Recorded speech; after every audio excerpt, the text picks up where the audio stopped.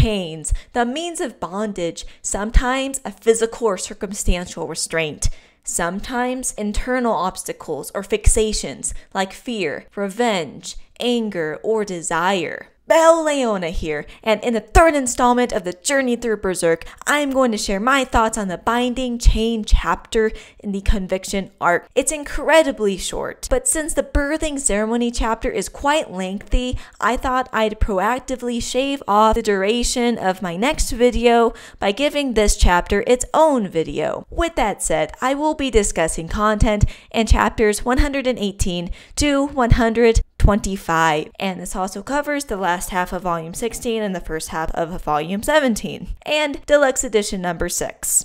So beware of spoilers if you haven't read this far, and like all of Berserk thus far, there is explicit content, so beware if you're interested in reading on and are rather sensitive to that. But in this video, I will not go into too much detail. With that said, like I mentioned before, this is a very brief chapter, so this video will be quite short as I don't have too much to discuss. But as is consistent with the previous chapter, Guts' inhumane ferocity is emphasized as he slaughters numerous soldiers in a very severely wounded state.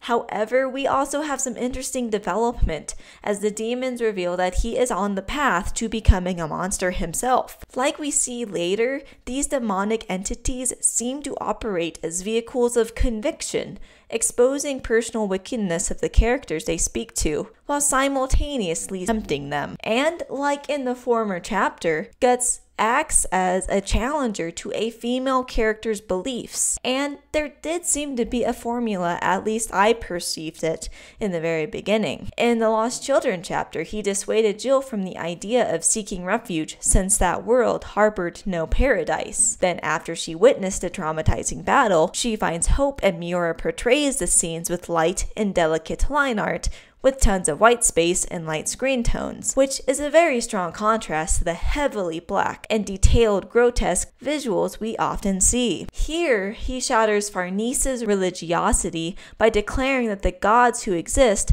offer no benevolent miracles. Then after she witnesses a horrifying battle with the specters, she beholds something beautiful within similarly framed panels that are very light and delicate. However, in this case, that epiphany disintegrates and is overtaken by a scene of possession and sexual advancement that shall not be shown here. And despite Guts being a central part, it seems like Farnese's character, revelations, and development occupied a major part of the spotlight, especially since the chapter is entitled Binding Chain chapter, and she is a commander in the Holy Iron Chain Knight Squadron, which, to be fair, is a very pessimistic and daunting name for a squadron of religious soldiers. At a glance, it seems the chain might be the feudal faith in a benevolent, helpful god that doesn't exist, but it may also be the irreconcilable desires and consequential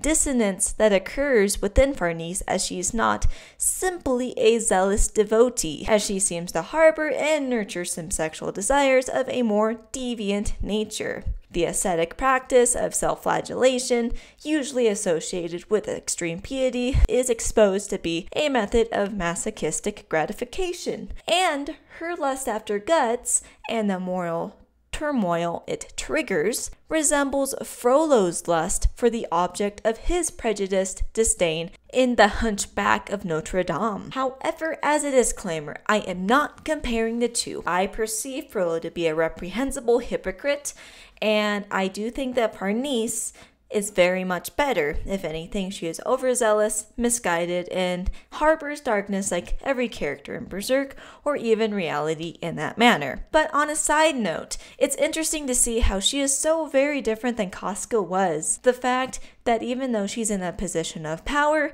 her orders are questioned, and she may be inept or somewhat cowardly at combat. It's definitely an interesting contrast. However, it's also interesting getting to know her better, as well as the other holy knights. Azan, with his overly enthusiastic chivalry and optimistically errant judgment of character, and Serpico, who is quite crafty and seems to be more than meets the eye. After all, he can see Puck when Farnese can't. So this chapter definitely hints at some things which I expect will be explored further in the following chapter. And then as a final comment, I do want to note that I think that it's possible that Guts 2 might be a victim or enabler of the binding chain as he feeds his inner monster. Miura might be indicating that both Farnese and Guts are wrestling with their inner demons and outer demons in a place of bondage. But those are my thoughts. What are yours? I'd love to see them in the comments below, and if you are so inclined, feel free to like and subscribe as well. I'd love to build a little community here on this platform. But this was extremely short, I know, but I'm pretty confident that the next video will be a lot longer. So with that, I thank you sincerely for watching this video, and I hope that you find meaning in your pursuit of manga, anime, and happiness in life. I hope to see you in my next video.